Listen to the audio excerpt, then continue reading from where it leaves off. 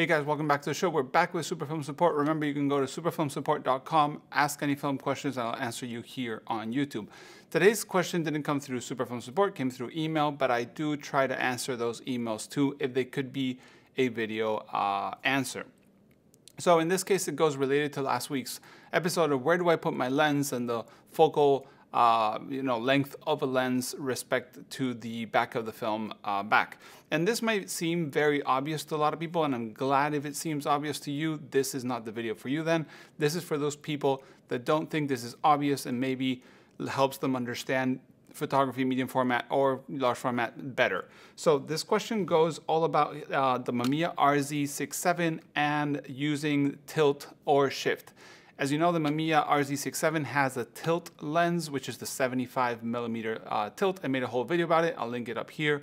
And that lens is the only one that can do tilt only, just attached to the body with anything else. There's no other lens that can do tilt shift unless you use an adapter. So that adapter comes at a different, it's basically an adapter you buy from Mamiya, or you would buy from Mamiya, that would let you use tilt and shift with all lenses.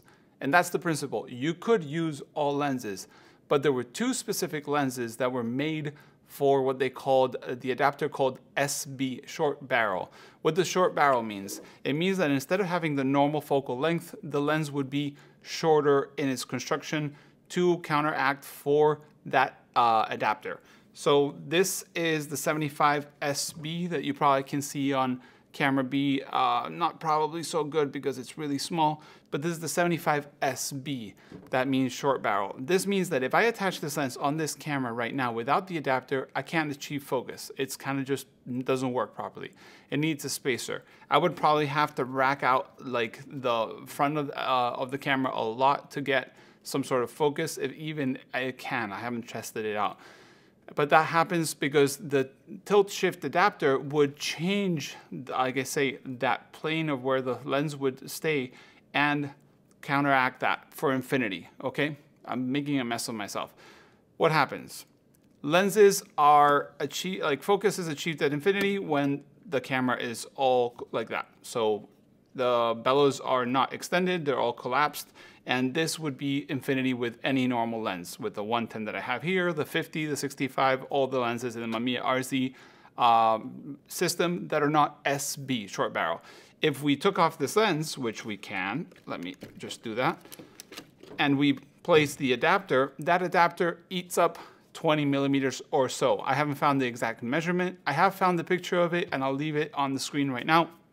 That is the SB adapter, or the tilt shift. So if you're using the tilt shift, it would be around 20mm. You would put this lens on it, and once that lens is sitting on it, which would have that space, which would be the bellows, we have some at the store. I just haven't been able to find them. I've gone crazy for an hour.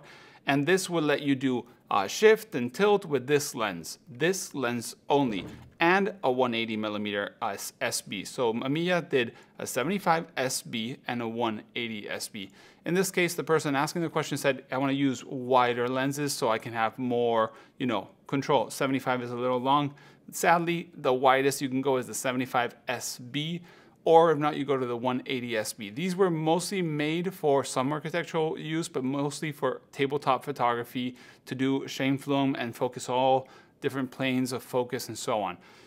What happens? The SB lenses can be used without the tilt shift adapter, but for that, you need that extra extension ring that they sold called the SB adapter. So you would basically adapt it just like as a dummy spacer with contacts for the electronics, because the lenses are controlled electronically on the Mamiya RZ, and that would be how you shoot.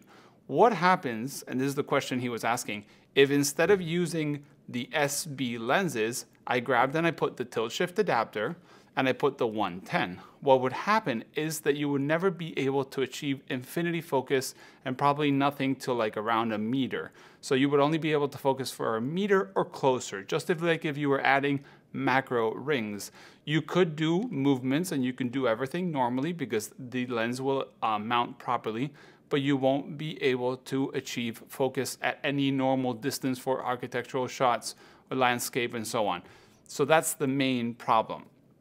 If you really, really want to do movements with a medium format, I've made tons of videos about it, but I would highly recommend you go the route of other cameras. There's the 6x9 cameras that are like technical cameras. You can also use 6x9 or 6x7 backs on large format and so on. But this would not be the solution for you. I'm really sorry that this is not the case. Like I said, the thing is the adapter would make it macro. So you would only be able to achieve focus at a much closer distance than infinity, probably something unusable for any of the uses you need.